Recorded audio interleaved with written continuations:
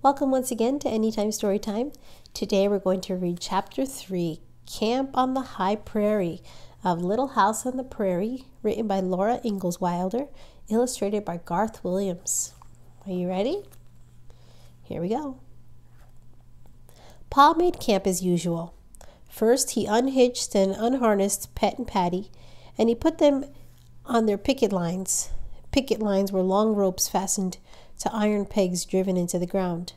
The pegs were called picket pins.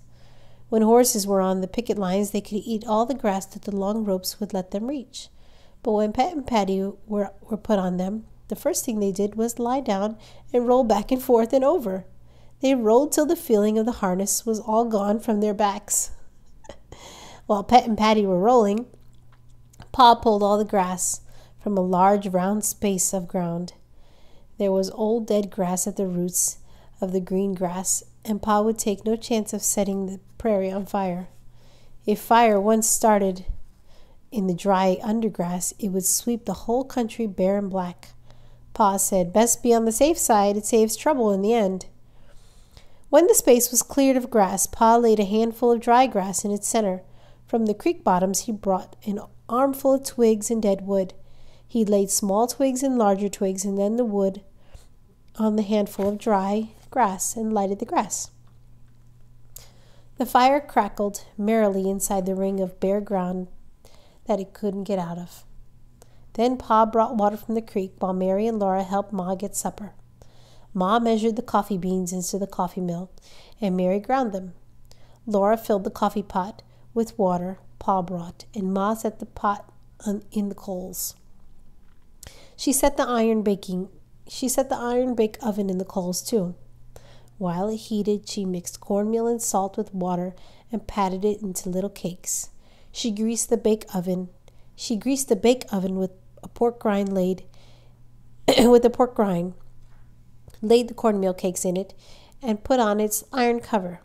Then Pa raked more coals over the cover, while Ma sliced fat salt pork. She fried the thin slices in the iron spider. The spider had short legs that stand on the coals, and that was why it was called a spider. If it had no legs, it would have been only a frying pan. The coffee boiled, the cakes baked, and the meat fried, and they all smelled so good that Laura grew hungrier and hungrier. Pa set the wagon seat near the fire. He and Ma sat on it.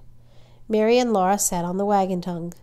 Each of them had a tin plate and a steel knife and a steel fork with white bone handles.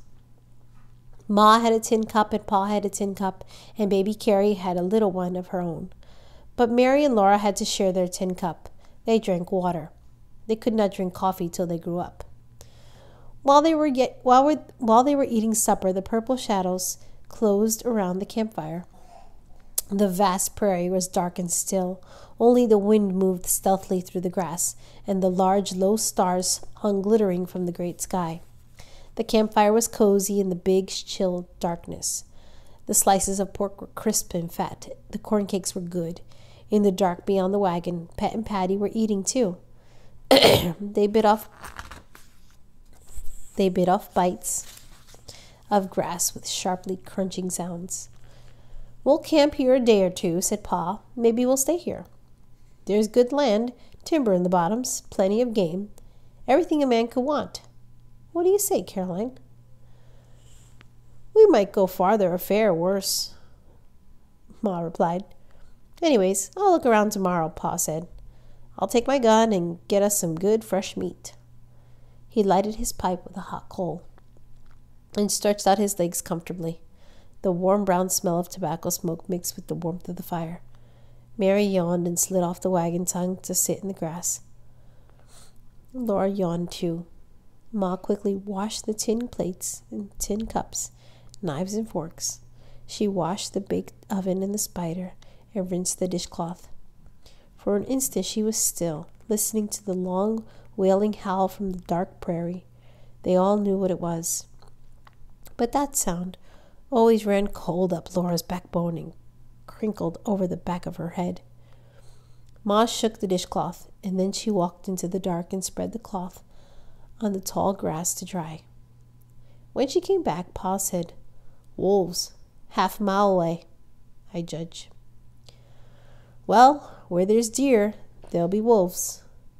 I wish. He didn't say what he wished, but Laura knew. He wished Jack was there. When wolves howled in the big woods, Laura had always known that Jack would not let them hurt her. A lump swelled hard in her throat, and her nose smarted. She winked fast and did not cry. That wolf, or perhaps another wolf, howled again. Bedtime for little girls, Ma said cheerfully. Mary got up and turned around so that Ma could unbutton her. But Laura jumped up and stood still. She saw something. Deep in the dark beyond the firelight, 2 green lights were shining near the ground. They were eyes. Cold ran up Laura's backbone. Her scalp crinkled. Her hair stood up. The green lights moved. One winked out, then the other winked out. Then both shone steadily, coming nearer. Look, Pa, look, Laura said. A wolf! Pa did not seem to move quickly, but he did. In an instant, he took his gun out of the wagon and was ready to fire at those green eyes. The eyes stopped coming. They were still in the dark looking at him. It can't be a wolf, unless it's a mad wolf, Pa said. Ma lifted Mary into the wagon. And it's not that, said Pa. Listen to the horses. Pet and Patty were still biting off the bits of grass. A lynx, said Ma. Or a coyote. Pa picked up a stick of wood and shouted and threw it. The green eyes went close to the ground, as if the animal crouched to spring. Pa held the gun ready. The creature did not move. Don't, Charles, Ma said. But Pa slowly walked towards those eyes. And slowly, along the ground, the eyes crawled toward him. Laura could see the animal on the edge of the dark. It was a tawny animal and brindled. Then Pa shouted and Laura screamed. The next thing she knew, she was trying a hug, a jumping, panting, wriggling Jack, who lapped her face and hands with his warm, wet tongue. She couldn't hold him. He leaped and wriggled from her to Pa to Ma and back to her again. Well, I'm beat, Pa said. So am I, said Ma. But did you have to wake the baby? She rocked Carrie in her arms, hushing her. Jack was perfectly well, but soon he lay down close to Laura and sighed a long sigh. His eyes were red with tiredness, and all the under part of him was caked with mud. Ma gave him a cornmeal cake, and he licked it and wagged politely, but he couldn't eat it. He was too tired. No telling how long he kept swimming, Pa said, nor how far he was carried downstream before he landed. And when at last he reached them, Laura called him a wolf, and Pa threatened to shoot him. But Jack knew they didn't mean it. Laura asked him, You knew he didn't mean it, didn't you, Jack? Jack wagged his stump of a tail. He knew. It was past bedtime. Pa chained Pet and Patty to the feed box at the back of the wagon and fed them their corn. Carrie slept again, and Ma helped Mary and Laura undress. She put their long nightgowns over their heads while they stuck out their arms into the sleeves. They buttoned the neckbacks themselves and tied the strings of their nightcap beneath their chins. Under the wagon, Jack wearily turned around 3 times and lay down to sleep. In the wagon, Laura and Mary said their prayers and crawled into their little bed. Ma kissed them good night. On the other side of the canvas, Pet and Patty were eating their corn. When Patty whooshed into the feed box, the whoosh was right in Laura's ear. There were little scurrying sounds in the grass, in the trees by the creek. An owl called, Hoo, hoo, hoo.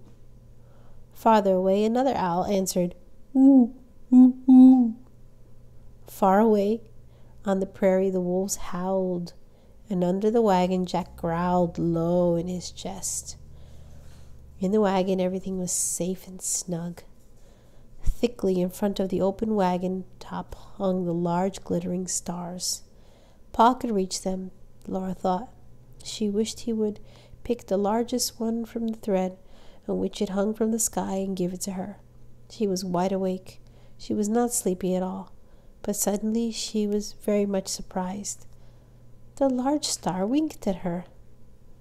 Then she was waking up next morning.